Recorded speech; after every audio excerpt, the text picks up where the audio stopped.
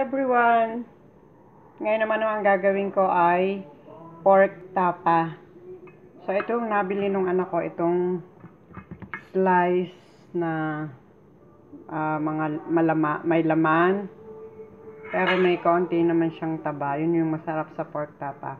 So nalagyan ko na siya ng 4 tablespoon of soy sauce. Yan, dato puti.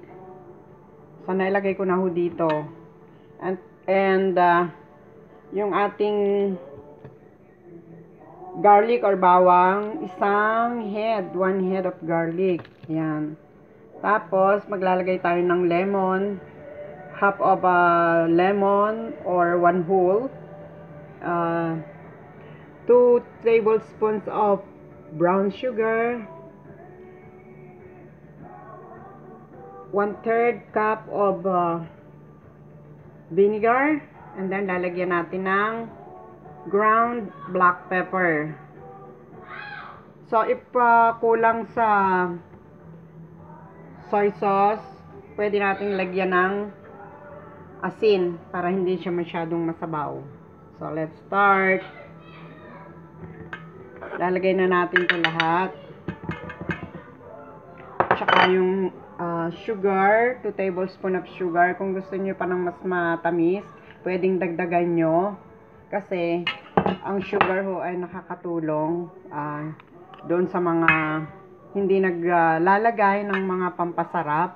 So hindi ho kami naglalagay ng mga pampasarap o seasoning. Ito na lang hong sugar ang pampasarap dyan. Lalagay na natin yung 1/3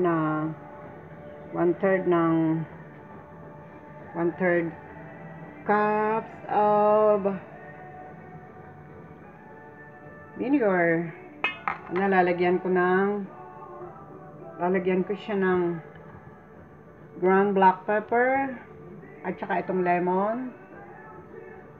Ang hirap siyang pigain. Ayun, nalagyan ko na ng ground black pepper at ilalagay ko na yung lemon.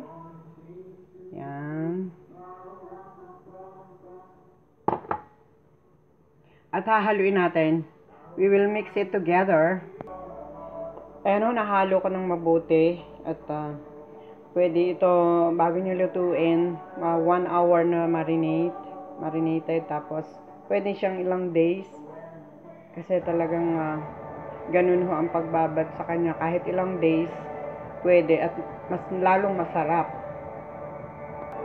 Ayan o, inilagay ko sa isang container. At takpan ko. Lalagay ko sa fridge.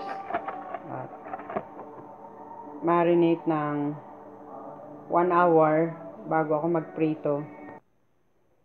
Ayan guys. Naluto ko na. Naiprito ko na. Ang sarap na tikman ko. Thank you guys sa panonood nyo.